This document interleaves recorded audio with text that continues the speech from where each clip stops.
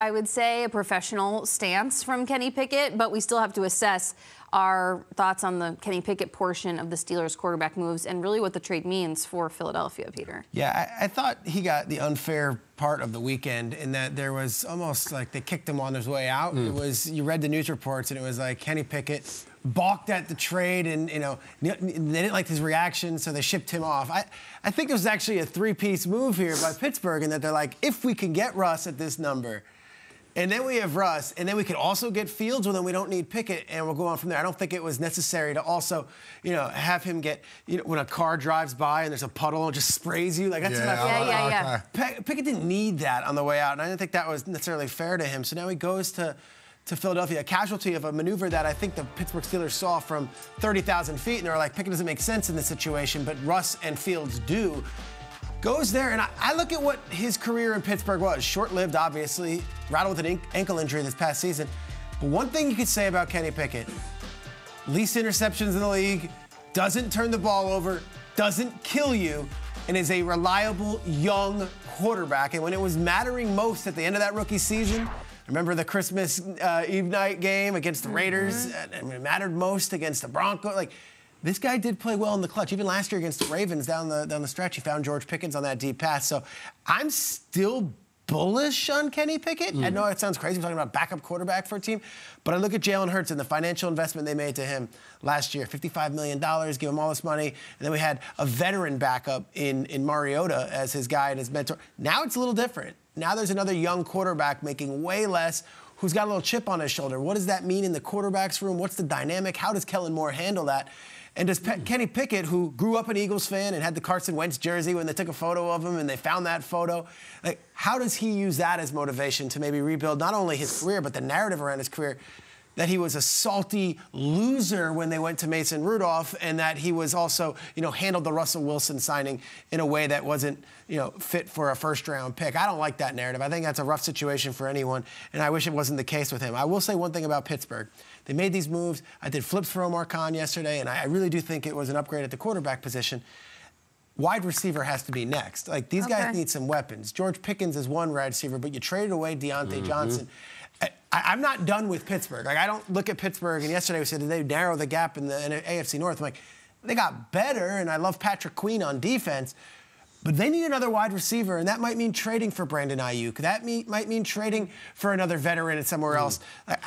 Like, they weren't in on the Keenan Allen deal. They weren't trying to get in on Keenan Allen, especially if you had these plans at quarterback. So watching the wide receiver position, whether it be veteran or moving up for one of these young draft picks, I think wide receiver is huge for Pittsburgh before we kind of give them an A+ for this offseason. Yeah, they brought in Allen Robinson last year, released him this offseason. They've signed Van Jefferson. So to your point, that kind of veteran guy outside. I wanted Justin Jefferson, not Van Jefferson. Okay? Very good, Peter. Do you think there's a chance Kenny Pickett can push Jalen Hurts? Any chance that Kenny Pickett, they're like, all right, well, if Jalen Hurts doesn't play well this year, maybe we go to Kenny Pickett? Or do you think it's more of a sign that, hey, we need a young backup? Jalen Hurts was banged up last year. Somebody we can put in and feel confident in. I think the latter. I think it's Jalen Hurts' team. He's taken him to a Super Bowl. He was an MVP consideration, and he wasn't terrible last year, and the season went awry. But you look at Kenny Pickett, offensive line deficiencies, multiple offensive coordinators. Weird situation last year with two coordinators at one point. The fired offensive coordinator. Like, I don't think he was necessarily put in the best position for success. And we love what Pittsburgh, the logo, means, and we love what the Steelers' institutional knowledge, and Tomlin's obviously a great coach. But from an offensive standpoint, I'm not going to judge Kenny Pickett's career on those 2 years. I'd like to give it another chapter. And do I think he's going to challenge Jalen Hurts? I think he's going to push Jalen Hurts. But I don't think it's a question who's the QB1. Yeah, I would agree. And when you talk about Kenny Pickett in Pittsburgh, you think about it, he got there, and it was the battle between him and Trubisky a season ago. And we talked about it. I remember Kyle sitting in that seat saying, no, it's going to be Kenny Pickett. And he had some comeback wins and enough to excite you about his future. Then this season, to your point, didn't throw interceptions, but also didn't make a lot of plays on the offensive side of the ball, taking chances and making enough plays down the field. So the Steelers move on from Kenny Pickett, which made me start to think of kind of the larger scale when you look at quarterbacks, and whether it was this past draft or the year before that in 2021, so many of these young quarterbacks have been given an opportunity, some career starts, some success, but have moved on from their teams that they were drafted by. This is 2021 to 2022 draft, and you look at the career starts for these guys.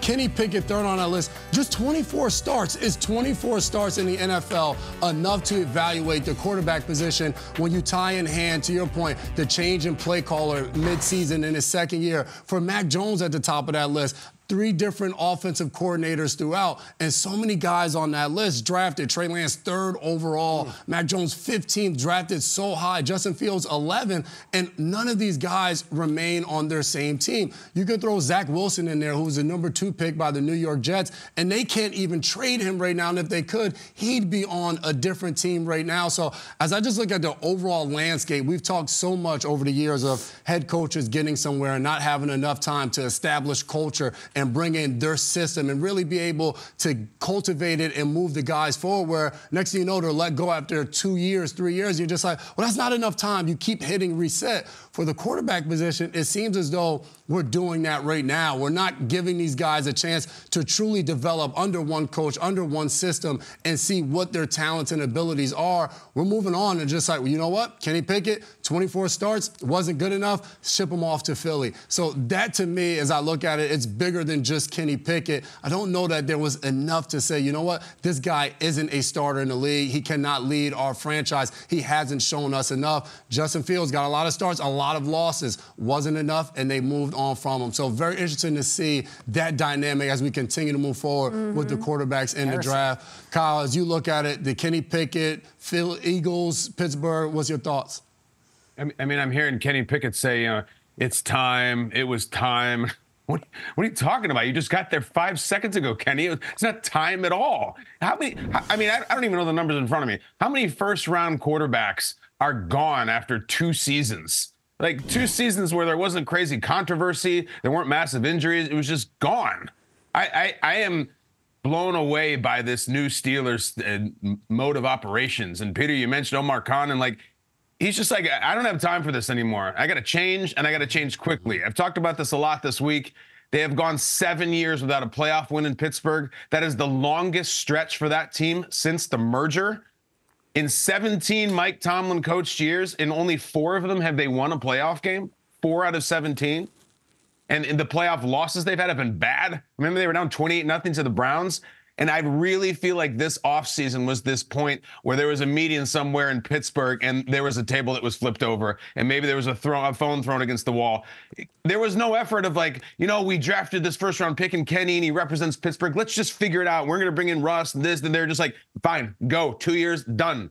Deontay Johnson, you don't block. You know, there's some things to show up on tape about you. Go. Have fun being on the Panthers. It's an unbelievable time right now where they usually go so slow and instead we're getting right to it. But I think there's this piece of video that's excited to be look forward to. The Steelers fans should look forward to watching and should be excited about. Deshaun Elliott. It's this safety they signed from the Dolphins. He's been in Miami, he's been in Detroit, and he was in Baltimore. He is now in Pittsburgh.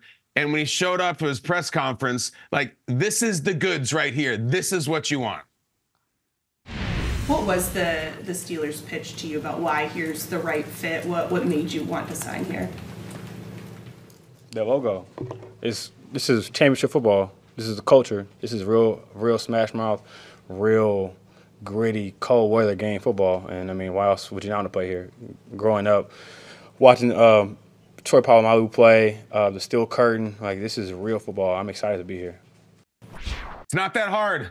Point to the logo that say this is real football, mention one of the Steelers greats, and then come out and make plays. That is a guy who used to be in Baltimore. That is a guy who Patrick Queen personally showed up and recruited when he had been a Steeler for about 5 minutes.